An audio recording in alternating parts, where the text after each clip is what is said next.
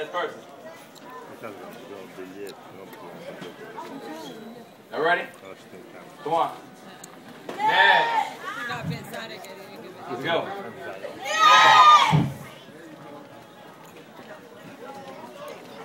All ready? Hold on. You ready? You already went? Go again. Come on. I know. Let them go again. Let's go. Next.